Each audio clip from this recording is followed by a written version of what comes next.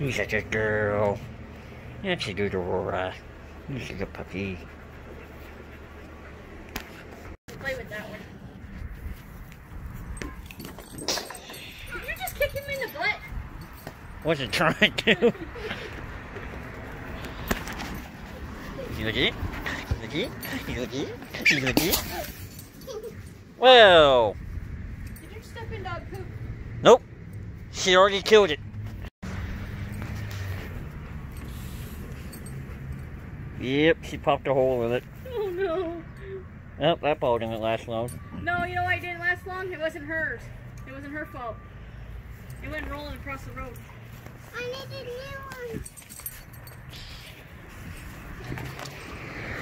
Go kick it, buddy. There you go. What is going on, y'all? Glad to see everybody again. Kind of, sort of. I know it's been a little bit since I made a video for you guys, but it's a nice day. I figured I'd hop on camera for a little bit while I had a little bit of free time. So for those of you that know me, I'll just be honest, I probably change vehicles more than some people change their underwear. Or more than the average humans that change their underwear, but I digress. But out of all the vehicles I've owned, I really believe this is my first Honda. Which is another sad thing, because I can't recall if I've owned a Honda previously, but I really don't think I've owned a Honda before. So this will be my first Honda. And I'm just going to give Eric the Car Guy the blame for this one, because he got me into this particular Honda. It is an 04 Honda Element, the EX model. I really didn't know much about these vehicles. I know Honda only made it for so long, 2003 to 2011, and they really didn't do a whole lot with the Element in the whole time it was in production. I think it got a facelift around the 08 model year, and that was about it. So like I said, this is the EX model. All the Honda Elements were 4-cylinder. Mine is the 5-speed manual, all-wheel drive.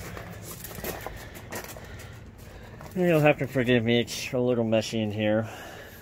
Finally got William's car seat in this vehicle. I think we've had his car seat in the Prius once. Just because with the whole COVID-19 pandemic going on, I really have been trying to avoid taking them anywhere if I didn't have to, just because I felt like it was unnecessary exposure risk. So yeah, we actually kind of went on a family drive yesterday for the first time in a while, so his car seat's back in there. Anyway, I digress. So back to the Honda Element. This is, to me, it's just one of those really quirky cars, and I think Hondas and Toyotas both. I mean, if you think of GM's Aztec, I guess that was a quirky car. But, yeah, it is a very nice car, buddy. Yeah, William's actually kind of talking more a little bit, so that's pretty awesome. But it's just, to me, it's just a quirky car, but it's kind of a cool car because, I mean, it is a little 4-cylinder, but yet it's pulling this big old box with an all-wheel drive. And it's quirky because this vehicle only holds 4 people. I think it's one of the reasons why the Element didn't do very well, or didn't last very long. I mean, it's not like a 5-person vehicle, or, you know, a 3rd-seat vehicle, or a 3rd-row vehicle. But when it lacks for people carrying ability, you can actually haul a lot of cargo on this thing, for 2 reasons. Both of these rear seats, all 4 seats actually will lay flat, completely flat. But these 2 seats, you can either completely remove, or you can lay them flat and fold them up against the wall. And the entire floor is made out of this vinyl polyurethane. I keep forgetting what it's called. Now, there's a misnomer. People think the Element is one of those vehicles you can wash out with a garden hose. I would not recommend that, just because the Elements do not have floor drains. So if you stick a garden hose in here, it'd be very easy to flood it, and yeah, water and electronics don't mix. So, do not wash out a Honda Element with a garden hose. But, like I said, it is a unique vehicle, but it's got a lot of quirks. Like, some people call this like a drawback, but you get into the back seats through these half suicide doors, but the front seats, the seat belts to the front seats are back here on the back door. So it's just interesting. And if your backseat passengers want out, you actually have to open up the front door first and then the back door. But I guess the one advantage to that is you don't have a giant B-pillar. I guess the B-pillar is actually taken up inside the doors. Watch out, William. Give you guys a view of the back. I might show you how at least one seat goes up if you guys want. But here's a view of the back seat. Like I said, this isn't like a retracting sunroof, it just pops up. I just tell myself, think of like those sunroofs or the little roofs that you see on the old Nissan Pathfinders where they just basically pop out a little bit. But still pretty nice. I mean, like I said, it's a quirky vehicle, but I think I'm enjoying this more than the Prius, honestly, just because it's bigger, it's roomier. Yeah, I lose a little bit in the gas mileage, but it's more fun to drive thanks to the 5-speed. And I have all-wheel drive to help me out, too. So we'll pop the hood. I'll show you guys the engine. And the one thing I like about this over the Prius... Go ahead and give it a start up for you guys.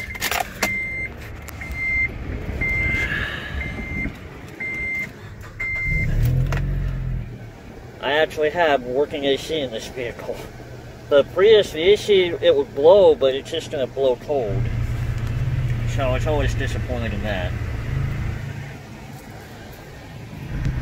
But it's just got all sorts of weird, like, cubby holes and storage options. Like, you got door pockets. You got the glove box, of course, the little tray over here, and then the little cubby hole up here.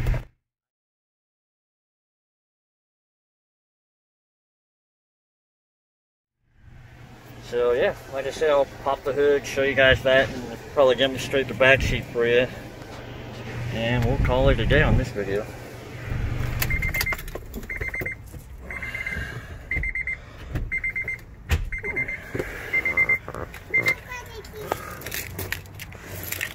I forgot my keys. A little trick. These Honda Elements, they're kind of known for having hood latch problems or hood cable problems because they're designed to be pulled straight out, but a lot of people look at these and think it's like a lift lever, and I think that's how they've been broken a lot. So, now Steph hold the camera while I raise up the hood. Of course. Arms. Well, like you said, I helped you. You helped me, so I'm returning the favor. So this is the Honda K-Series 2.44 cylinder. I know that the CR-Vs and the Elements ran this engine. I believe some of the Honda Accords did too. I'm not sure. I'm not like super knowledgeable on the Hondas, to be quite honest. So feel free to chime in if you know of other car models that engine has been in. And this has got to be the smallest battery I've seen. I mean, look at this thing. I'm not sure if it just looks small, like if it is physically smaller, or if it just looks small. But yeah, that's a little 500 cca battery that somehow turns this thing over. But yeah. So like I said, I think I'll hop in the back and show you guys the back seat and how it folds up. I'm just going to do the one side because William's car seat's on the other side. What's up, buddy? So just to, you don't have to pull the seat forward, I'm just going to, so I give myself a little bit more room to get back here because I'm a bit on the taller side. So you want to take out the headrest first. And I believe you just push that tab in that my finger's on and it releases the headrest. I'll just lay it down here. And you want to take this lever, you pull this up, and you push the sheet back. I'll have Steph hold the camera again on me while I do that. If I don't fudge it up. Hold on, baby. There you go. So you basically pull this, push this, and you let that go, and I'll lock the sheet horizontal. It's all the way down now. And there's a yellow strap down here, down where my hand's at. Okay, I see it. You pull that, that releases the latch from the floor. You're going to lift the whole sheet up. And there's a carabiner. I'm going to have to show you guys. I call it a carabiner. I'm not sure what the proper name for it is. It's tucked in down here. And you basically open it's, you know, a little carabiner. You open it up and you clip it over here to the side. And then you just smack this down. It collapses like that. I'll have Steph hold the camera again while I latch it.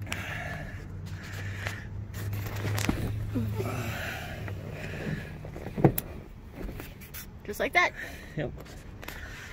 And as you can see, I mean, that's just one seat up. This other seat does the same thing. It's just William's seat is over here. So yeah. I forgot to show you guys, in case you were wondering, the Element has, I guess they call it a clamshell back. So you open up the top like so, and to release the lower half, you strap it.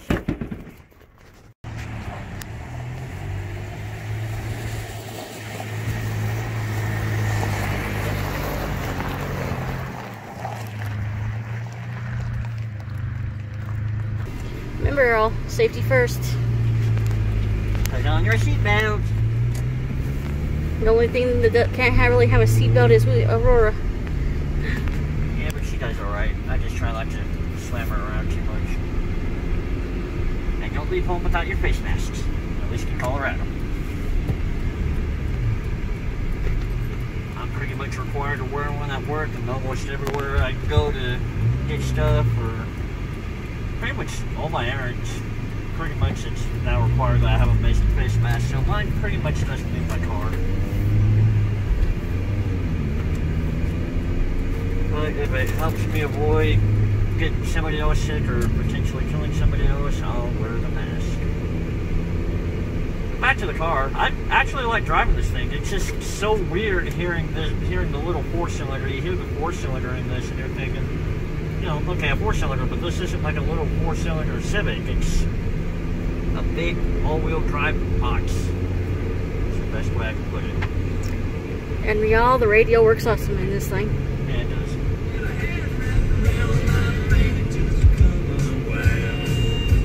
Yes.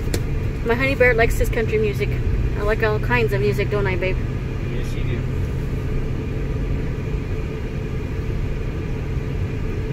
But yeah, this thing's really not that bad to drive. I kind of enjoy driving this more than the Prius, to be honest. But the Prius made us feel small. It sure did. This isn't a truck, but we'll take it. It can almost be used as a truck, as much cargo as you can haul in this thing. The fact that, you know, you don't have to worry about messing up the floor. Alright guys, I'm going to close it out here. Just had to go for a little spin and I guess a snack. I don't really count that as dinner. But anyway, hope you guys enjoyed it, and we will talk to you soon.